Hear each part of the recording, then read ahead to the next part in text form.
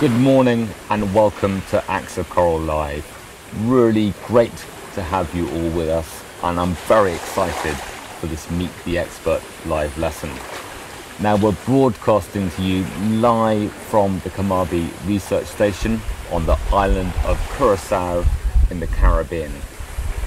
Now Curacao is in the southern Caribbean towards the coast of Venezuela, and it makes up one of the three ABC islands together with Bonaire and Aruba.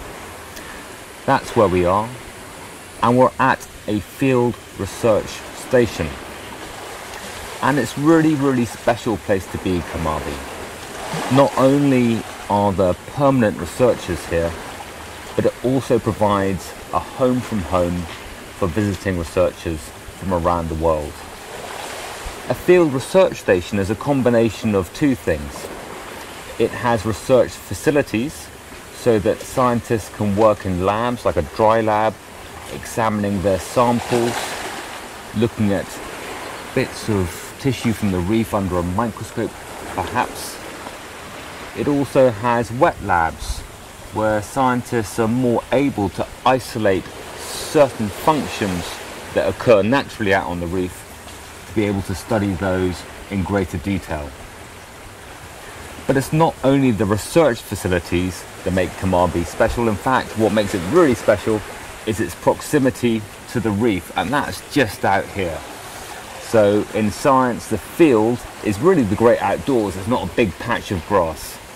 So just on the jetty we're sitting on, you do get examples of brain coral, and just around the corner here, a wonderful grove of elkhorn. So scientists can be working in the lab, designing the research, and then just get in the water to explore the amazing underwater abundance for themselves using scuba gear, and perhaps going even deeper on the reef using rebreathers.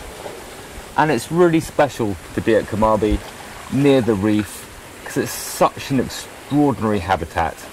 The diversity of colour, the diversity of species, the amazing coral that creates this underwater city. And so it's with great delight I welcome Kristen to Coral Live. Hi everyone! Really, it's good to see you again. Really, hi Jamie. Hi, thank you so much for being part of this Meet the Expert session. I'm dying to introduce you fully to the students, but we're just going to give, first of all, a few shout outs to some of the classes watching, and then we'll get into the session fully. So we have schools from India, UK, Morocco, Ukraine and USA. We have a big shout out to DPS, and that's a school in Bangalore in India. Hi to all the students there. Hi! Really looking forward to getting through some of your questions. We have hello to the students of the American School of Tangier in Morocco. Wow. Oh my gosh. Hello. Hi there. Morocco. So racking up the continents. Yeah, I've never been to any of these places. Really big thank you to the students and teachers at Oakdale Junior School, and they're joining us from the UK. Yes. Hello, UK. We have, I think it's Kentucky. I think we have Union Point Academy in the US. Brilliant that you can join us. So hi to all the students there. And a massive hello to all students and staff at St Richard's Catholic College, and that's on Bexhill-on-Sea in England. Amazing. Hi St Richard's. Really wonderful to have you all. Kristen, one of the researchers here at Kamabi, how, I know you do so many amazing things, but how would you sort of summarize maybe your role here and sort of what kind of work you do? What I do? Well, as part of the Kamabi family, my job is to host visiting scientists who are coming through for short trips or long trips, and then I also run a little research group of my own, and our focus is really trying to understand how corals reproduce. But as you've seen throughout the week, there are quite a few people here who are studying corals and different aspects of their reproduction. So even though I'm in charge of a little tiny part of it, it's mostly one big huge family trying to learn new things and discover new things and invent new things. And I was just telling Jamie earlier that the whole Kamabi family has been talking all week long about all the great questions they're getting this week. So I'm pretty excited to hear which questions you guys saved for me. But I've been thinking about all of the other questions you asked all week long as well. Well, we've got some really special ones lined up. You've got some amazing bits of kit here, and I'm really, great to get into this. Today we're also talking about adaptation, and we'll get into that in a bit. But just to provide some context, you work specifically on coral and the coral animal itself. Why is that animal so important? Why is that animal so important? That's a question I get a lot. I actually care about them. I think they're important just because they're so weird and so cool and so interesting. They're so weird. We'll see that in a second. I brought you guys some really weird, really cool corals. But they're also important because they give us all sorts of benefits. We get food from coral reefs. We discover new medicines on coral reefs. And they're so pretty. They're, to me, the prettiest thing on Earth. So part of the reason that I want to understand them is so I can help them make their art. Oh, that's absolutely wonderful. And you very, very kindly brought us, and I can term this, correct me if I'm wrong, some of your babies. I brought you guys some baby corals, maybe a 2-year-old coral and some 1-year-old corals. And then if they behave themselves enough on camera, if they don't get stage fright, we're also going to try to feed them. Oh, that is... Oh, have you guys ever fed a baby coral before? I have to do that every day, but you it's feed still your corals? cool. Oh, amazing. And because I'm really interested, because the coral is a very peculiar animal in some ways, and in other ways it's related to a whole host of animals that students might have come across already in the sea. Yeah, absolutely. They're just like any other animal in that they have to eat and they have to survive. They have to avoid being eaten. They have to find a mate. They have to grow. And the reason that they're weird is that they're also just stuck to the bottom of the ocean. They can't move. They have to sort of sting to protect themselves, and then they, make copies of themselves. So in some ways they're very strange animals, and it's hard to understand what they need and what they want. And in other ways they're just like a dog or a cat or a mouse or a kid. They get hungry, they get cranky, they get scared. Okay. And they grow. I'm fascinated by what we've got here. Is it possible that we can maybe try and get this on camera and talk us through sort of maybe some of the anatomy, some of the different parts? Yep. I think we're going to use this big guy here first. Okay. We're going to put him in front of Ellie's super zoom camera. So let's put this guy here. He's got his tentacles out. I should say he or she because we don't actually know if this is a male or female coral. Can you tell? So, with this one, we can't tell unless we actually watched it spawning and reproducing. Okay. That's one real mystery in coral science, is sometimes we still can't tell whether they're males or females. And some corals are males and females at the same time because there's just no rules for corals. There's just no rules. So Ellie's going to super zoom in on our maize coral. This is called Meandrina meandrites. Okay. Also known as the maize coral. And this one is probably only 2 years old. And when we found it on the reef, we said, we're going to put this one in our display tank, in our demo tank, so that we can learn from it. It just had one mouth right in the middle, a bunch of flesh around it. Okay. And since we brought it into the wet lab about 6 months ago, it's made a bunch of mouths all around its middle mouth. So if you just sat somewhere and then started making mouths around your mouth, that's basically what it did over the last 6 months. Super cool. And so we've got that up at the moment. And we can sort of lean over a bit and peek in. All right, we're going to peek in. And so to talk us through, so I can see these. My official scientific pointer. Yes. The most important tool in science is the pointer. So here's our main mouth. I'm trying not to touch the coral because I might scare it. So there's one big mouth in the middle here that's kind of long and orange. And then if your eyes are really sharp, you can see all these little tiny mouths around the central mouth. I don't even know how many there are. There's maybe 6 or 8 or 9 by now. And those all formed in the last few months just by budding from the sides of the colony. And then you can probably see the tentacles sticking out. In fact, if I touch this one, it might It might react. Oh, there it goes. It's trying to go for you. It's actually trying to sting the pointer. It's like, is this food? Is this food? I'm hungry. This coral hasn't had breakfast yet. And then maybe you can see, depending on the angle, all this brown tissue around the edge, that's all of its skin filled with its symbiotic algae.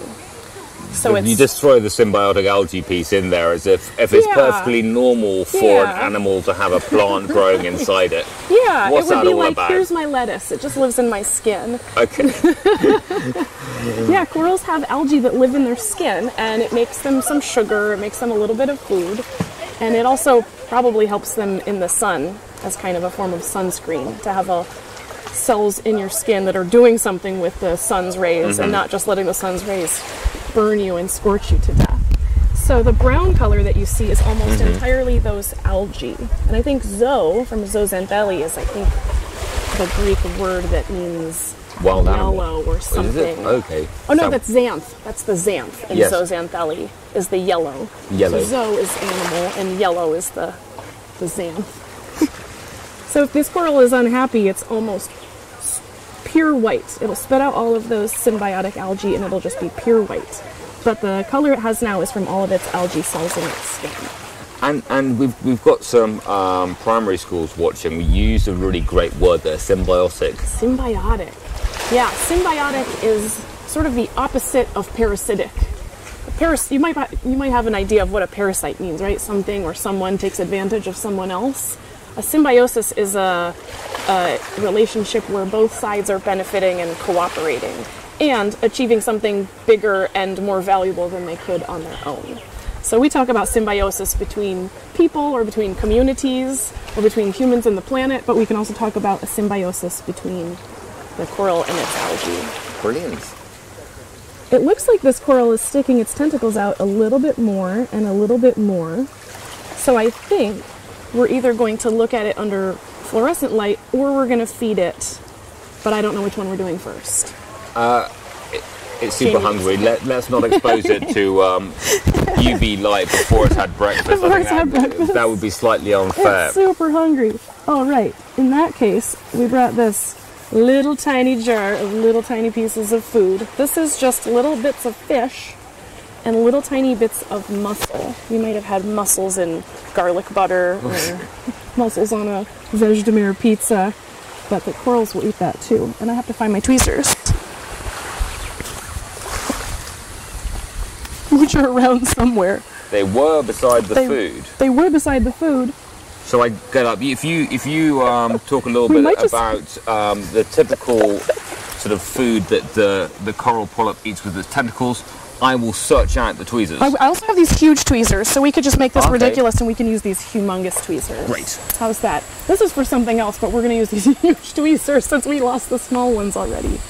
All right, so we've got little bits of fish and little bits of mussel, and this coral has like 10 mouths and it's hungry. Shall I hold those up for you? Sure, we can. We're just going to take, maybe we'll just start with this really big piece and make a point. Here's this sort of medium-sized piece. Okay, let's try something. We're going to put this sort of near the tentacles and we're going to see if it grabs the food and see what it does. It just grabbed it out of the tweezers. I kind of let go, but it also grabbed it.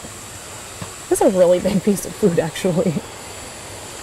No way. Oh, did you see it? It's getting pulled toward the coral. The tentacles are grabbing on and pulling and squeezing. And now what it's probably trying to figure out is which mouth is going to eat this piece of food, or is it going to share them, or are all the tentacles just going to work on dissolving it for a little while? And so how do those tentacles work? Are they just like arms, or they've got any special tricks up their sleeve, as it were?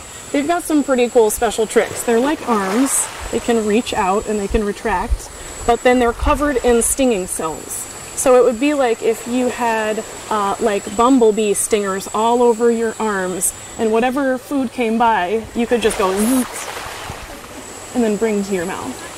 The cells that do that are called nematocysts, and that's actually the way we tell corals from other animals, is that they have nematocysts, along with jellyfish, along with fire corals, along with anemones. So those stinging cells are really, really important because they can't go to the store and buy a muffin for breakfast. They can't walk to the kitchen to look through the fridge for breakfast. They just have to sit there and try to snatch their breakfast from the water column while it's whooshing by. And is that normally big bits of mussel that might be whooshing by, or is there a particular type of food that out on the reef this wee one would be typically getting? That's a good question. Do they just eat pieces of fancy frozen mussels from the grocery store? No. Typically a coral eats much tinier pieces of food. They'll eat little tiny zooplankton, little tiny copepods, or small worms. They can eat phytoplankton, which is little bacteria, little tiny single cells in the water column. But they're also opportunistic. You have to be if you can't move, if you're stuck to the bottom, you don't really have much in terms of eyes. So they have to be pretty opportunistic. So if a little bit of, say a fish eats another fish and a little bit falls to the bottom onto a coral, the coral will grab that and chew on it for a while. A little piece of a shrimp, they'll eat that. They'll eat a lot of different stuff. And it's pretty obvious what they like and what they don't like. If you offer them something they're not willing to eat, they might sort of touch it for a while and then let go. And they might try to eat it and then just puke it back out. So they know what they're doing. They can taste for sure. They're not going to eat things that aren't food. I can see it really being taken in now. Whoa, there it goes. So the polyps on the left are sort of helping. The polyp on the bottom left is trying pretty hard to eat the piece of mussel. And the middle polyp is sort of saying. So they don't have teeth. So how are they eating that? Is that just using a chemical or enzymes to digest it? Yeah, exactly. It's using chemistry. So if you're trying to smush something into tinier pieces, you can use physics, right? You can smash something like with your teeth, or you can use chemistry, which is like acid and enzymes and chemicals, which is what your stomach does. So corals don't really have any kind of teeth or any crunchers or any grinders, so they just skip straight to chemical attack. So they have the stinging cells in their tentacles, and then their digestive systems have filaments that we call mesenteries, and those are covered in enzymes that are just shredding the proteins and the lipids and the sugar support in the food. It's an all-out chemistry attack. Perfect. It's the same way our stomachs work, actually. They have a little stomach and we have a little stomach, and you use chemicals to break the food into tinier food. Brilliant. And I think one of the amazing things that we were looking at yesterday is what these polyps look like in different types of light. Oh, yes. Yeah, we can look at this under a sort of special blue light and see the coral's sort of native fluorescence. What you see right now is what we would see if we went to a reef. It's just the brown color of the symbiotic algae and kind of yellowish color of the tentacles. But corals are, well, like we said, kind of weird and kind of different from other animals. And so one of the other things that's going on in their tissues all the time is they have little tiny fluorescent proteins. And they use those as a form of sunscreen. And we think that they may also use those for sort of helping them do photosynthesis. Some of them we don't even know what they do. And what's really cool is that we can see that fluorescent light too, or those fluorescent colors, if we shine just the right color light on the coral and then put just the right filter on our eyeballs or on our camera. Okay. I brought Jamie some yellow goggles. Amazing. Thank you very much. We brought Ellie's camera some yellow goggles. There we go. So we're going to put these on the camera first, and it's just going to look kind of funny and yellow. There we go. Oh, I just dropped Ben's really nice lens onto the pier. This is live camera jiggering, guys. There we go. All right, so now Jamie and the camera have the yellow filter. It's a whole different world. A whole different world. It looks kind of spacey, huh? Kind of high tech. Wow. And then we have one light bulb somewhere. Aha, there we go. And now we have this kind of regular underwater flashlight. I'll take it off. That's just gone a little bit intense for the morning. It's very yellow when you look through that. We have this flashlight that makes really, really bright blue light. So look at that. So all the other wavelengths of light are squeezed out, and it just sends out this super bright blue light. So we're going to shine that on the coral. Those blue lights, blue blue wavelengths are going to hit the fluorescent protein in the coral and then bounce back out of the coral, and then we're going to see it really bright and brilliant because we've got these yellow filters on our eyeballs. All right, Jamie's ready. He's a little dizzy from how yellow the world looks right now. And Ellie's camera is ready. It's got the yellow light. Now we're going to move this over here and see what we can see. Whoa! No way. Whoa, it's a fluorescent coral eating breakfast.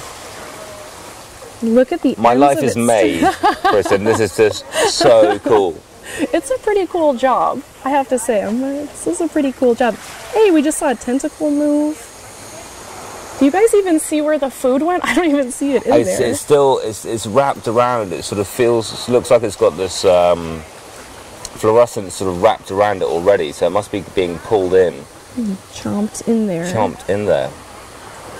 You can see the mouths are a little bit of a different color than the Yeah, tentacles. they're sort of brighter, and then there's sort of reddy stripes around. There's some reddish pigment. There's the bright fluorescence on the ends of the tentacles. And do we know why there's these different fluorescent colours in different parts? Fluorescent zones? We don't really know. We often see a really bright fluorescent edge if a coral is growing rapidly, so it could be helping to protect really new, really delicate tissue from the sun, from stress. But for the most part, we don't really know why there's a lot of green in one place and a lot of orange in another place. That's still a pretty big question. Amazing. Absolutely Pretty amazing. cool, huh? You can go on a scuba dive at night with goggles like this and a flashlight like this, and the whole reef is crazy technicolors, oranges and reds and greens. It makes you appreciate even more what awesome animals these are, because if you shine this light on me in the dark, it just looks like you're shining a blue flashlight on me in the dark. So I'm just gonna. It's a little weird looking through yellow sunglasses in the bright Caribbean sun. It is, definitely, but this has to be one of those moments, seeing a fluorescent coral having breakfast. Eating breakfast. You can also see that the tentacles are pretty puffy, and a lot more of the tentacles are out, and that's probably because the coral found this piece of food and now it thinks there might be more around, so it's probably sort of feeling around in the water column trying to figure out if more food is going to come by. Incredible. It's so pretty. I could just sit here and watch this for the rest of the video, but that would be a pretty boring video for everyone else. We are marching on, and I know that we have huge amounts of questions for you.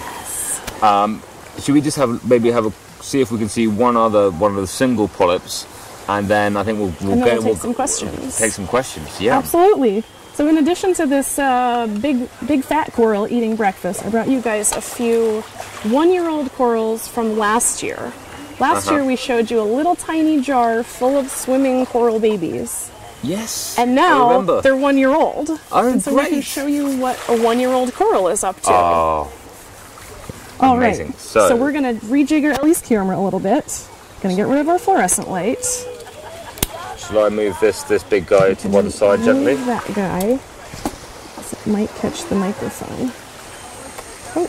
Good. I'll just push that. And then, let's see. Should we go for the middle one?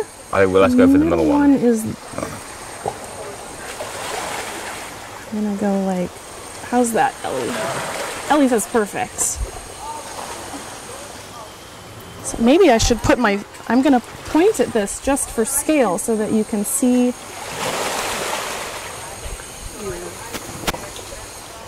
Here we go. So this is a coral that's 1 year old. It was born maybe October or November last year, so 1 year and maybe a few more weeks.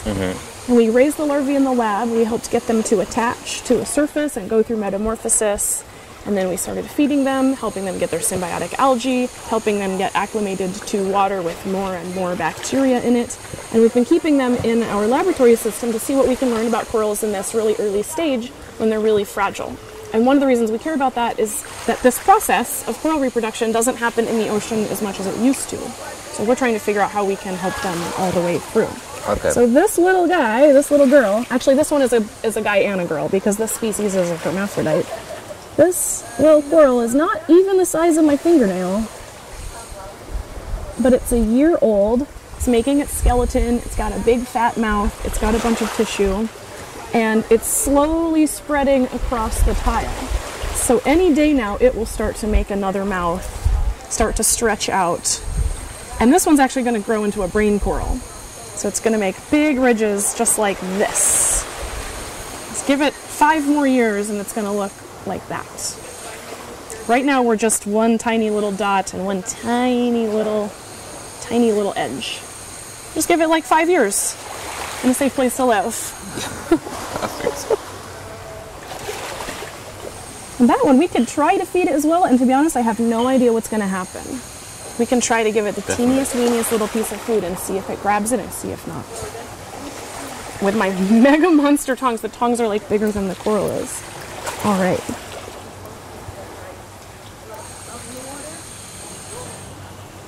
You don't have to have really, really good fine motor skills as a scientist, but if you do, it's a big benefit.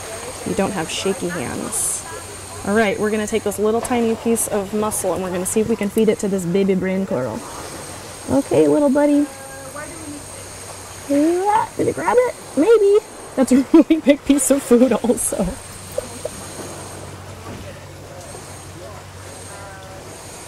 Should we see what we can see under UV? Would that be... Let's try it. Let's see if we can watch a fluorescent baby coral eat breakfast. We put this here. We need our filter back. Oh, the yellow filter's probably not making it very easy to see. And we can make this brighter too. There we go. Whoa! Aha, so I can see the tentacles starting to stick a little bit out of the polyp more than usual. And those are the green dots we can see? Uh-huh. And you can see the whole body is kind of pulling inward as well. So it's trying to surround this piece of food and kind of buy itself some time to figure out how to get its mouth around this piece of food. It's pretty amazing the sizes of food that corals can eat compared to their body size, but they have to be really flexible because there might be a day with almost no food in the water, and then there might be a bunch of stuff in the water column the next day. So they have to be able to eat really fast and get as much food as they can, and then sort of wait through until the next wave of food comes. So this one's working really hard to eat a humongous breakfast in case there's no other food for the rest of the day. Kristen, thank you. I mean, so much. I wish we could just spend the next hours just feeding coral babies and you know, looking at them under the fluorescence. What I'd love to do, and maybe we can come back to this, but just where we are at the moment, should we see what we can? How many questions? These amazing questions that we've got coming through. Absolutely. And I know we've got some video questions, but we might just whiz through them just to make sure we can get as many as we can. We have DPS in Bangalore, and this brilliant questions. We're talking here. They're obviously worried about microplastics, and are there any aquatic plants or animals which could reduce the effects of plastic on other organisms? And that's from Abel Asher. That is a great question. Plastic is something people talk about a lot right now because we're finding it almost anywhere we look in the ocean. And for me, maybe even scarier than the plastic itself is the fact that we managed to change every single liter of the ocean. No matter where you go anywhere on Earth, if you scoop water, filter it, go through with a microscope, you find little tiny bits of plastic, which means we also can change its chemistry. We can change its temperature. The ocean is not too big for us to change. We pretty much change the whole thing. But there's a ton of research now to try to figure out how we address this. And I don't know if there are many plants or animals that are going to be really good at helping us get rid of plastic, but I think there are some bacteria that might be able to help. I really recently read about a new kind of bacteria that's potentially able to eat polystyrene, which is that really clear kind of bendy plastic, or you see it used in styrofoam, like in food packages. So it turns out that maybe bacteria could help us get back to where we started with all the stuff that we turned into plastic. Yeah, thank you very, very much. And specifically on the coral reef, a follow-up question from Abalasha, do we see impacts of microplastics on coral animal, for instance? Oh, also a good question. I think people have seen corals eat tiny bits of microplastic. I think maybe corals have an advantage in the fact that they just have a stomach and they just eat, and whatever they don't want, they just spit back out their mouths. So I think corals are actually pretty good at going, oh, that part's not food, and then just spitting it back out. So luckily, some animals are not nearly as at risk from eating plastic as things like seabirds or turtles, where things get stuck and they can't get them back out of their stomachs. This is brilliant questions. Is it true that oxybenzone present in sunscreen can harm the coral reef? Oxybenzone. Should we stop wearing sunscreen or certain types of sunscreen if we're going snorkeling or diving? Yeah. That's a huge issue. It's a huge question, a huge topic of discussion lately. Is this a chemical that's harming the reef? What do we do? It's really hard to tell, right? Because the ocean is humongous, and humans have done about 20 really mean things to the ocean. We're heating up the planet, we're taking all the fish out, we're putting in sewage, we're putting in fertilizer. And on that list also, we're putting in a bunch of chemicals that we call endocrine disruptors, which means they're chemicals that change the hormones of animals. So it changes when they'll go through puberty, it might change whether they can smell another male or female, it might change how their whole bodies develop. And there's some evidence that oxybenzone could be one of these endocrine disruptors. So for me, I think it's probably wise for humans to say, I don't want those kinds of chemicals in my world, for me and for every other organism. But I don't think it makes sense to blame every person on every beach and every bottle of sunscreen they bought for what's happening in the ocean. We should have chemical safety laws that protect us from endocrine disruptors, and we should have governments that are brave enough to protect oceans and protect coral reefs so that we don't have to trust every single person's every single sunscreen moment to help. And it's great that we've done that with chemicals like PCBs, that we are doing it and will continue to do it. So it's not that we've been negligent as a whole, but the problems keep evolving. Absolutely. We have a good record of noticing that something is dangerous and taking it out of our environment. Lead as well. There used to be a lot of lead in gasoline and everyone would breathe it. It was affecting people's IQs. There's lead in water supplies in some places, and there's a lot of work to remove that now.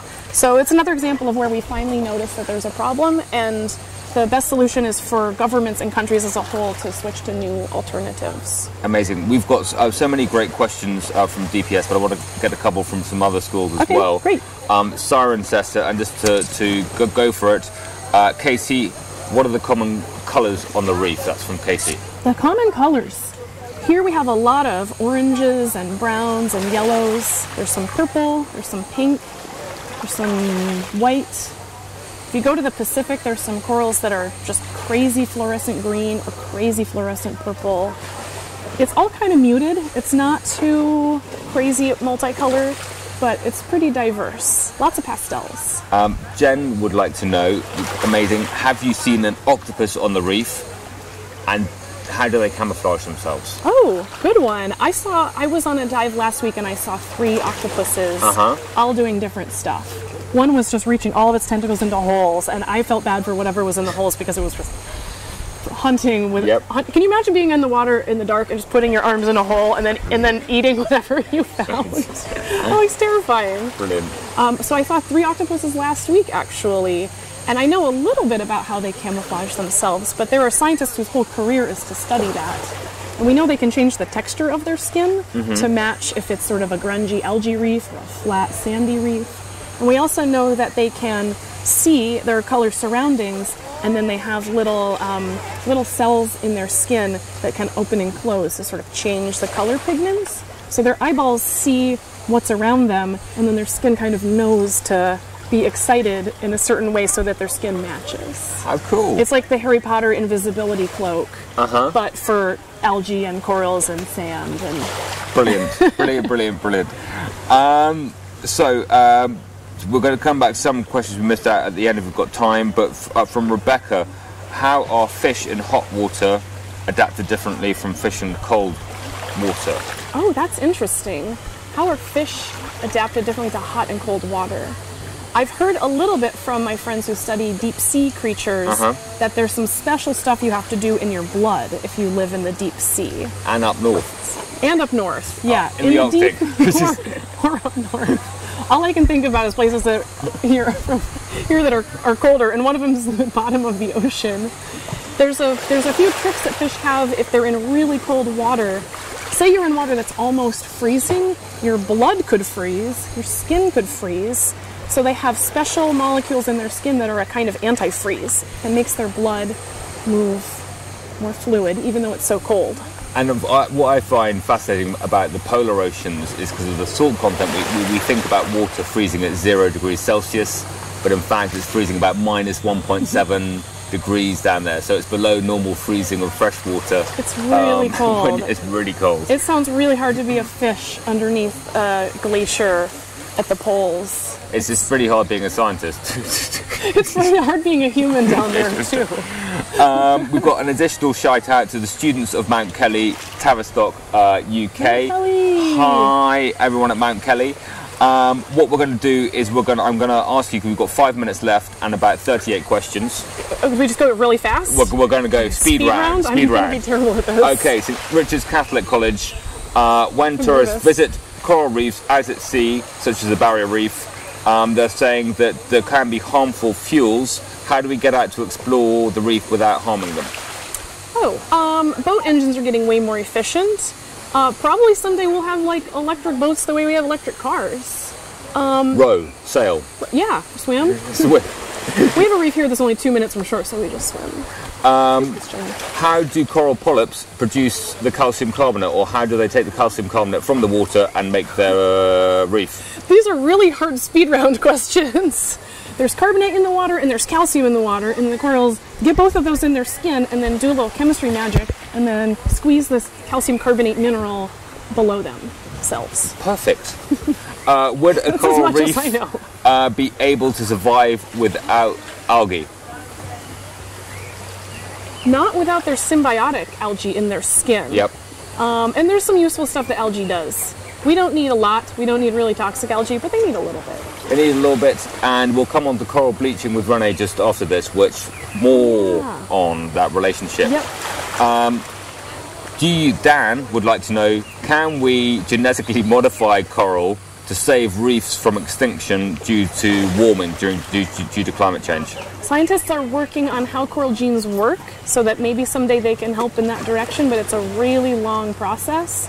And it's a really huge ocean. So we've got to do a lot of stuff in the meantime first. Okay. Jason wants to know, why don't fish have hairs? Why don't they have hairs? Yes.